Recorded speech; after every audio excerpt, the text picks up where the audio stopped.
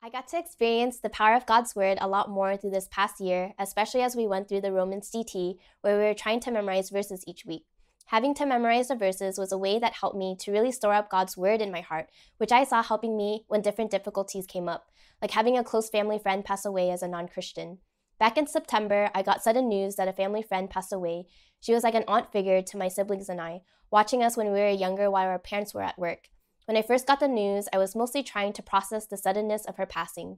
Initially, there were feelings of sadness, but eventually thoughts of doubts towards God started to creep up as well. She was not a Christian when she passed away, and to what I remember, she didn't have much religious beliefs other than growing up in a Buddhist family.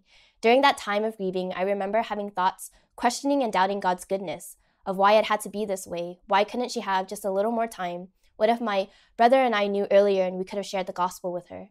But what really helped me to be grounded to truth, rather than my visceral emotional reaction, was God's Word, specifically the verses that we were going through during that time. Verses like Romans 5:8 and Romans 8:38 through 39 helped to remind me of the truth of God's love. In my mind, I thought it was unfair that God, being as loving as He is, would allow those who passed away without accepting Him to go to hell, only because the situation was now very personal to me. Even though I knew intellectual truths that I read in Course 101 or that I wrestled with from talking with leaders from similar situations in the past about how hell shows that love ultimately concedes, what gripped me more than what I knew intellectually was what I was immediately feeling emotionally at that time. But through God's Word, I saw that the doubts I casted on God through the lens of my emotions was not the truth of who God is. The truth was that God so loved each of us that while we were still sinners, Christ died for us, and there is truly nothing that can separate us from the love that He has for us. Another verse that helped to really challenge my emotions and doubts was Romans 11:33 through 36. Oh, the depths of riches and wisdom and knowledge of God! How unsearchable are His judgments and how inscrutable His ways! For who has known the mind of the Lord, or who has been His counselor? It was such a clarifying verse for me, as it helped me to properly resize myself before a holy God. Who was I that I was scrutinizing God's ways and placing myself in a position where I thought I knew better than God? Each of these verses really helped me to fight against my emotional reactions, to hold on to truth rather than being tossed about by what I was feeling in the moment. Through that, I got to really see how powerful it is to have God's Word stored up in my heart and got to experience the soundness in Psalm 119:11 a little more.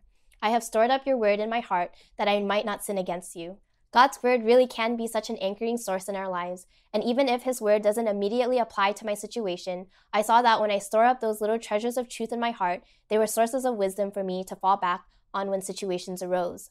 I was really spurred by this experience, as well as through the testimonies of others who have testified to experiencing the power of God's Word through memorizing and storing up His Word. So I decided to revisit the 100 verses that every respectable Christian should know, a list of verses that Pastor Manny has been exhorting many of us to memorize ever since our undergrad years. And in light of our key verse this year from 2 Timothy 2:15, do your best to present yourself to God as one approved, a worker who has no need to be ashamed, rightly handling the word of truth. I really wanted to do my best to be someone who could rightly handle God's Word, which meant that I first needed to know it, treasure it, and store it up. And I thought going back to this list was a good place to start. So I've been going through them as well as memory verses from our recent DTs and Proverbs, and have been trying to find different ways in order to really store up His Word, through writing sticky notes to stick on my monitor at work and writing sheets of paper to stick in my car to quickly look at during times waiting in traffic or stopping at red lights. And even from doing that, there have been different verses that have spurred me and have been an anchoring source of truth for me, like 1 Samuel 12:23 as I'm doing ministry and as I'm thinking about different people in my life, or Proverbs 6:6, 6:10 through 11 as I wrestle with sins and spiritual laxity. More and more, I am experiencing that as I store up God's Word, they are such precious gems of wisdom for me to use in current and later situations where I can deepen in my convictions that God's words and His ways are true and good. This I know, God's Word is living and active, and there is power in storing up His Word.